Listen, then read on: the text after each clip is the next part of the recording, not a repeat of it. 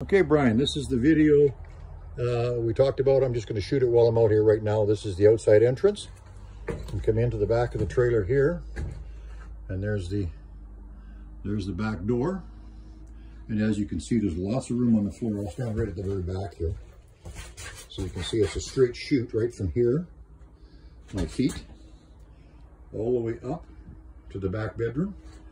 And there's a table there, a folding table, a couch here.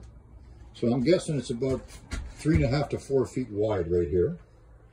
Okay, and a double sink, lots of cabinetry, microwave oven, 3-burner stove, storage here. I'll open this up for you. Lots of storage both top and bottom. Okay, and air conditioning unit right there. Okay, and forced air furnace.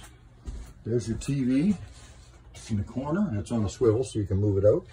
Stereo system right there. Okay, and then go to the back here. As I said, the bathroom door opens to the right. So there's the bathroom door open.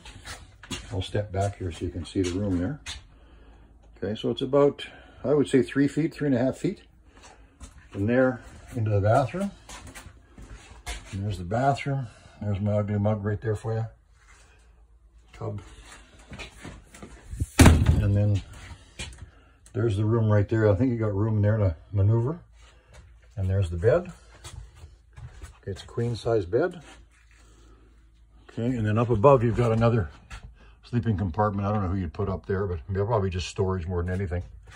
And this is from the bed looking back to the trailer. Okay, and a nice big fridge. I'll open it down the fridge. There's the freezer.